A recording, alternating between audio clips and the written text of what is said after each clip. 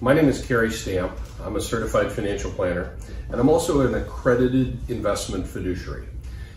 When you're a fiduciary, it means that you have a requirement to place the interests of your clients ahead of your own. That's what I want to talk about today, because I want to let you in on a little secret, and that's how financial advisors get paid to do the work that they do. You see, not every financial advisor gets paid exactly the same way. There really are two different mechanisms. The first one is that some financial advisors are paid on a fee basis.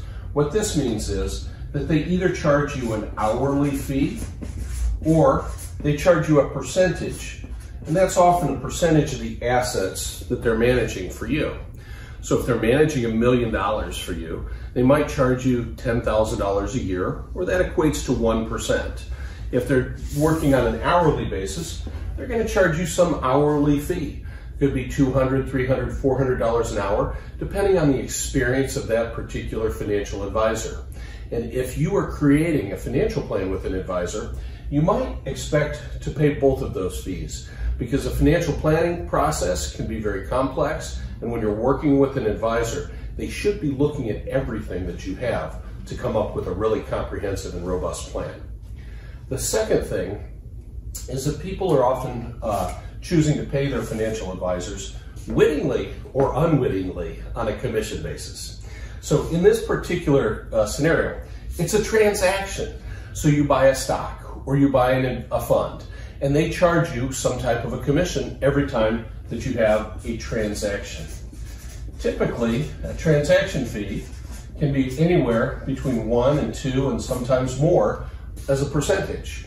There are still mutual funds that charge loads, which means a front-end charge or commission, in excess of 5%. And that comes off of the money that you're investing at the very top or the very beginning of the process. In this fee-based scenario, when you make an investment in a fund or an ETF or a stock or a bond, you're generally not paying any of these types of commissions to be able to do this.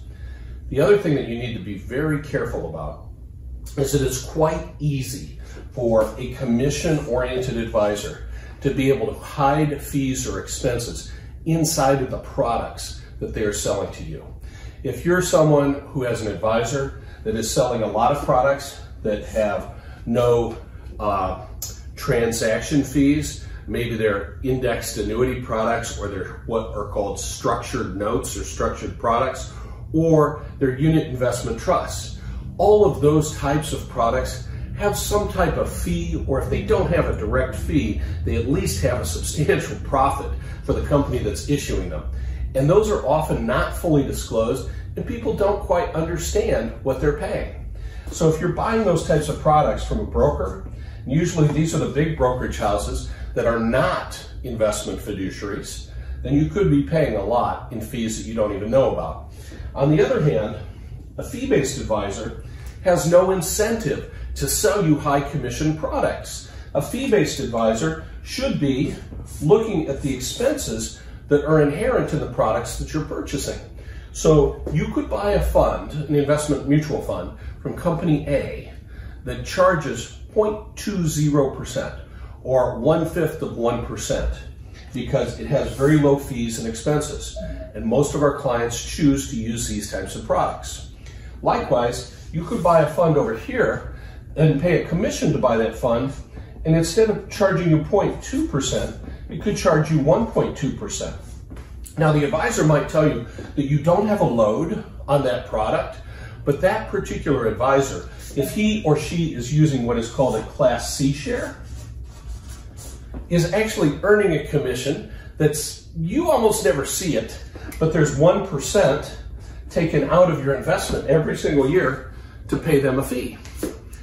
And there are many cases telling you that there's no charge or no fee or commission to be able to purchase that product. You need to look at this stuff very carefully. And you should also ask your advisor if they're a fiduciary, because a fiduciary has an obligation and a duty to disclose to you exactly what you are paying them. I'm happy to share more of this information if you want to call us directly and talk to any of our fiduciary advisors at Cary Stamp & Company. I'm Cary Stamp, and this has been a Principled Wealth Moment.